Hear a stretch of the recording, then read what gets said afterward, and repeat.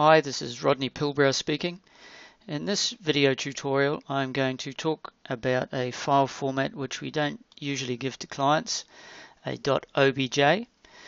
.obj comes with MTL and JPG, and it is a 3D file format, and it works similarly to the 3D PDF, but in conjunction with 3D Reshaper Viewer, which is a free viewer which can be downloaded from the 3D Reshaper website, then it is possible to take measurements from the data that we supply. So when you open double click on the 3D Reshaper Viewer icon, then 3D Reshaper Viewer will open, and it will look similar to this, but there will be fewer tabs up here. You'll have a home tab, which is how it should open, and you'll have a measure tab, which is where we're all doing our measurements. So to load the OBJ into the 3D Reshaper, it's just a matter of left clicking and holding on the OBJ file and dragging it on and releasing the left click. It will then open in 3D Reshaper. It will ask if you want to make everything into one mesh, which we do, so just click OK, and it's now opening. So you'll see that it looks very similar to the 3D PDF. The way that you move the data in 3D Reshaper is slightly different. Instead of the left click for the rotate, you use the right mouse button. So hold down the right mouse button and move the mouse, and you'll rotate both left and right and move to data. And again, the mouse wheel will zoom in and zoom out. Holding down the right mouse button and swiveling, you can get a little bit carried away sometimes. You see here it's quite hard to keep track of this data. But on the free viewer, there's this nice icon down here, use reference vector. That's this one. If you left click on there and then use your right mouse button, it forces the data to stay more vertical, and it makes it a lot easier to keep it looking sensible. So now to doing some measurements. Let's say you wanted to know how high this particular face was.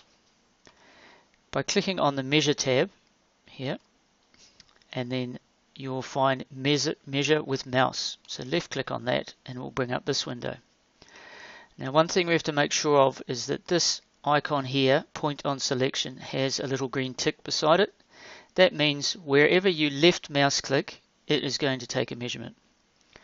So if we want to do this top of batter, so we use our right mouse to move it around and then zoom in, and we want to take it here, so left mouse click, and then it gives us the coordinates and an elevation there.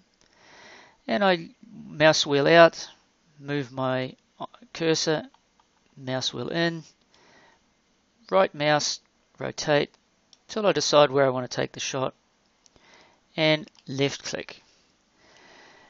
And then this gives another coordinate and elevation, but it's also giving us the distance. So in this case we want this DZ, which is the change in elevation, so 12.6 meters. If we want to do another measurement, let's say we want to check the height of this one as well, then zoom in on the point that you want to start, left click, zoom out, zoom in, left click, and again it tells us that this is 12.17 meters. But it's also giving us the X and Y differences and various other bits of information, but probably the most important would be this distance and the change in elevation. But because it's also bringing off the coordinates, this is quite useful if you need to get us to set something out, or you're trying to explain where you want something done. You can just left click on a point and it will give you the coordinate and elevation. And you can just cancel to come out of there. There are a lot more things that you can do in here, so feel free to give me a call and I will explain further. Thank you.